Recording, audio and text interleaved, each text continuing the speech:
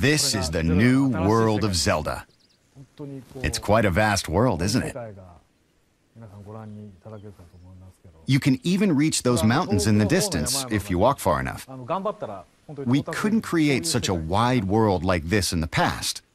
As far as what you can do with such a vast field to explore, as soon as those boundaries are removed, it means you can enter any area from any direction.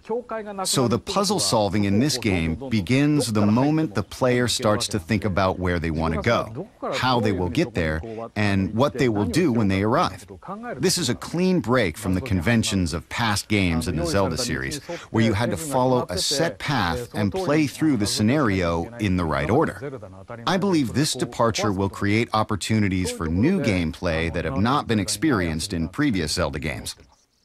As you can see, and as you know from the Zelda series, the world in these games can be quite peaceful. However, it is a Zelda game after all, so strong enemies will certainly appear, even in this setting.